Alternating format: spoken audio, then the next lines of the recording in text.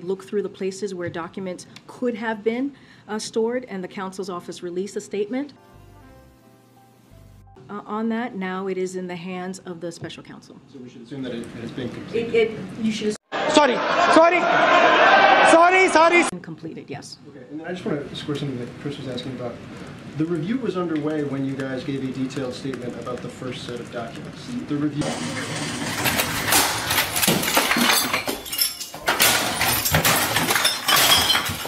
The President spoke about the first set of documents. You're now saying that you didn't talk about the second set of documents, discovered almost a month prior, because a review was underway.